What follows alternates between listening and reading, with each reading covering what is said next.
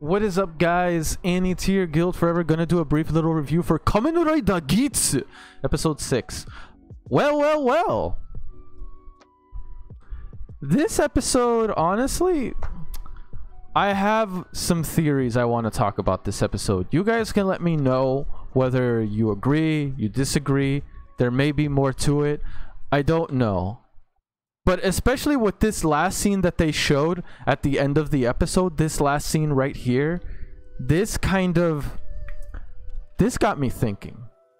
Now again, I could be wrong, I could be right, we'll see. So let's get into this. My theory is, apparently there's a great threat, okay, named Yamato.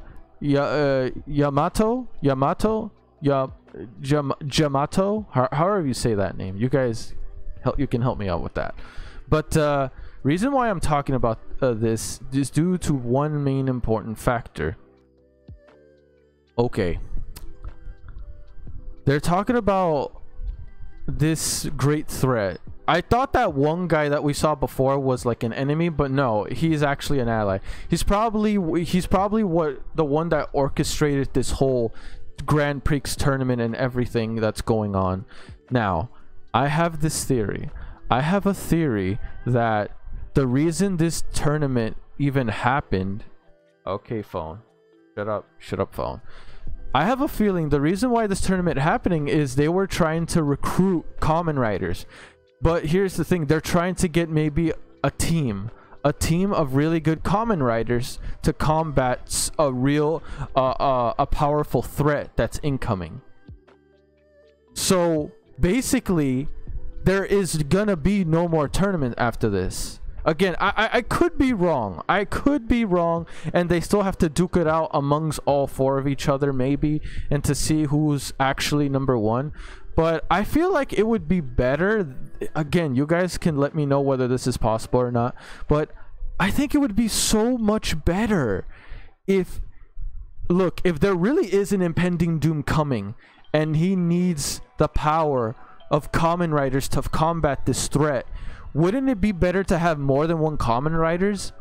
And he said, I hope you're ready for, like, I hope you're ready to combat what's coming, like, oh brave Kamen Riders. Kamen Riders, plural, not singular, plural, meaning he's referring to more than one. That's why I'm thinking maybe there's gonna be no more tournament in the next fight, and they're gonna be informing them like, look, you four are the best Kamen Riders we got in regards to strength, morality, judgment, decision makings, this and that.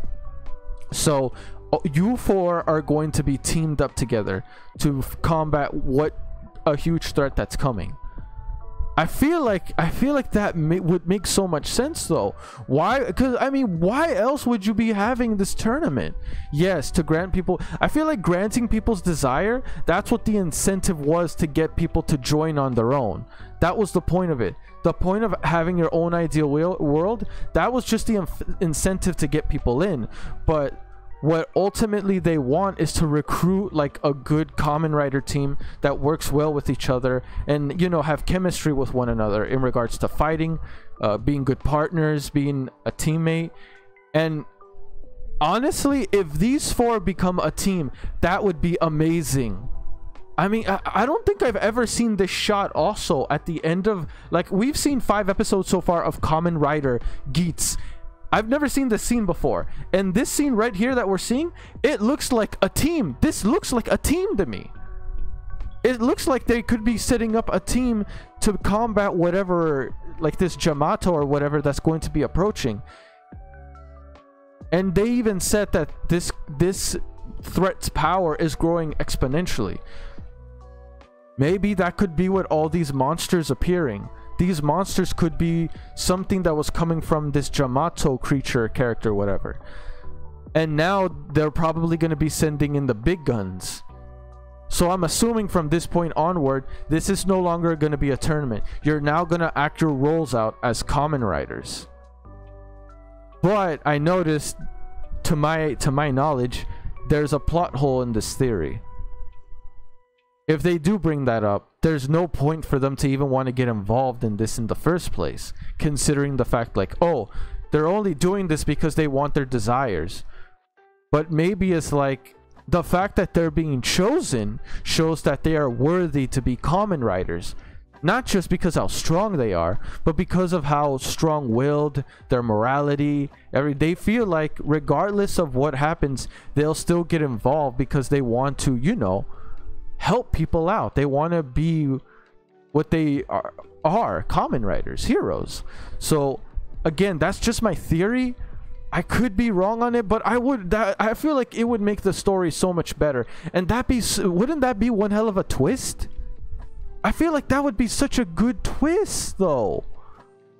Because I'm just saying, these are easily the 4 best characters in the series. Let's be real. If they're in a team, I'm all for it.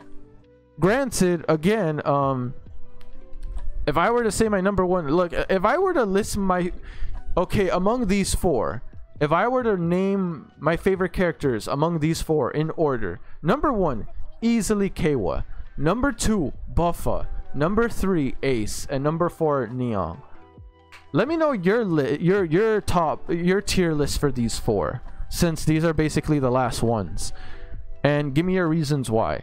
Again, me personally, I think Keiwa deserves to be number 1 in my tier list due to the fact that out of everyone here, he feels like the most heroic character. Honestly, I feel like I'm seeing another version of Ikki, and some people could even make the argument like, well, oh, that's boring, we've already seen Ikki, we already seen this type of characters multiple times before, this, that. Me personally, look, this is how I see it. Kamen Riders are heroes, okay? That's how I see it. And out of all 4, Keiwa shows the most promise as a hero. BUFFA, granted, he's on a vengeful route, like he's out here for blood, or well, maybe not blood, but he's out here for revenge, okay? Predominantly against the whole idea of Kamen Riders.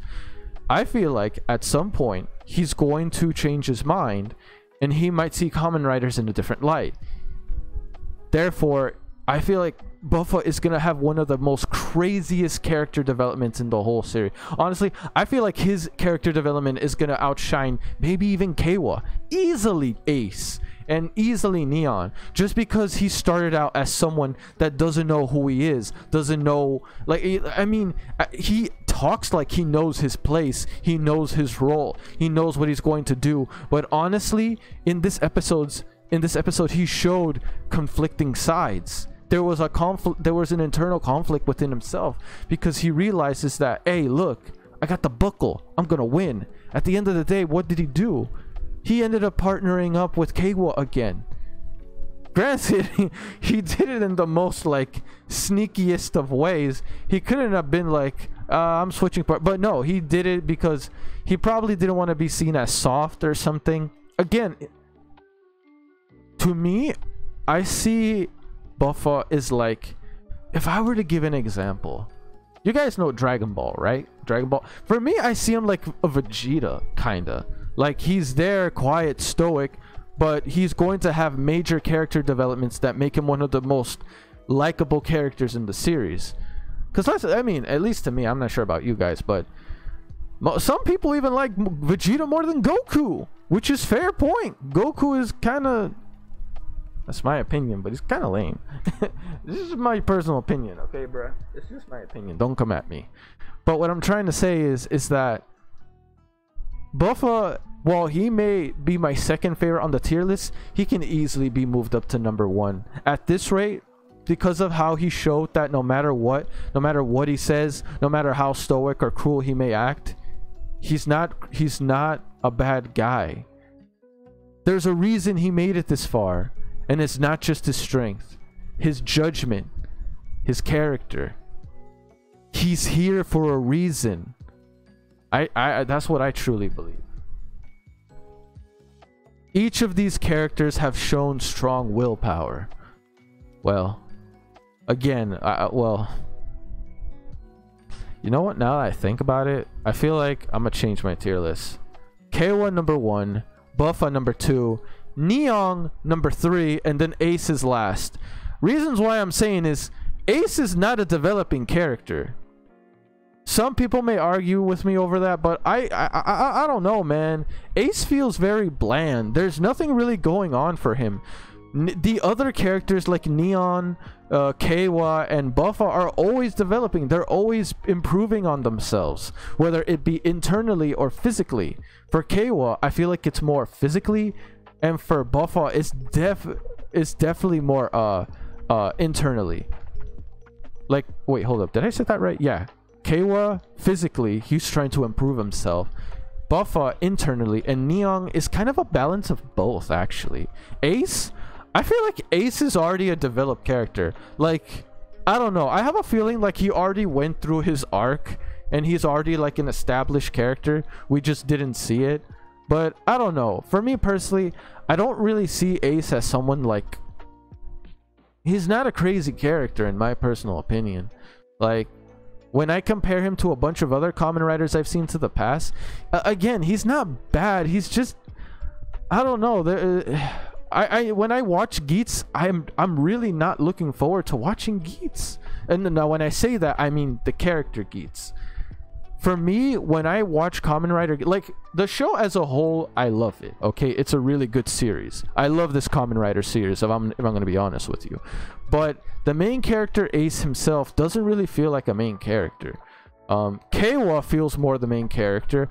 BUFFA had one of the best character developments in these past 2 episodes. Neon had a crazy good character development moment, and honestly, she deserved like having a good role despite like how she came off at first. Geats, I'm just waiting for Geats to finally show me something to make me really like him, because as of right now, I'm gonna have to put you on the back burner, Chief. Again, I have nothing against you. It's just you're winning all the time. You're very easy to read. You don't really got nothing going for you, Chief, while everyone else is literally becoming stronger as a character in both mind and body. Again, some of you may disagree. Some of you may not care and just like Geats for who he is. But me, I'm a fan of someone that likes... I don't know. For me, I've always been a fan of characters that appeared flawed and then they make themselves grow. Kind of like that Zero to Hero route. Like, let's be honest. Keiwa is a flawed character. BUFFA is a flawed character. Neon is a flawed character. Ace, where's his flaws? But that's what makes them so likable.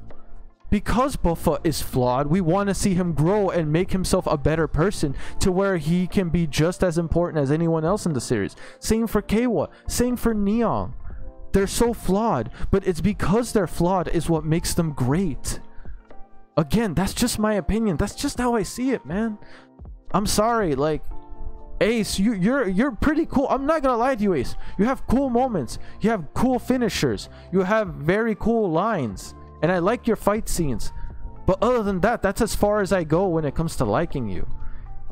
Your character as a whole, I'm sorry, bro. Unless I see something worth noting, you're in the back burner. But yeah, that's just once again, that's just my personal opinion. Please don't take offense to it. It's just how I see the series. Let me know if you agree. Let me know if you disagree. Let me know your tier list and explain to me why. Tell me, what is your... Actually, let's make this a bonus question. What is your honest opinion on Ace? What is your opinion on him? Let me know in the comment section down below. Anyway, guys, that's it for me. Peace. I'm out.